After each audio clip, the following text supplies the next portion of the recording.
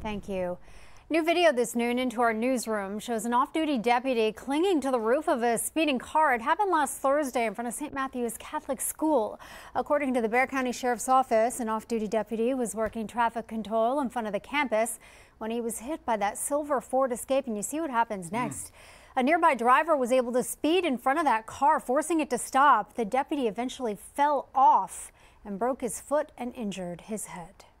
Anybody that's brazen enough to do that to a law enforcement officer in uniform is absolutely careless about human life enough to do that to anybody. And so that's why we really want to get this guy in custody sooner rather than later. So deputies believe this driver, this man you see right here, 27-year-old Adrian Ariano. Witnesses say he drove away, and later a video allegedly shows him jumping a fence at a nearby Motel 6. Investigators are still trying to find him.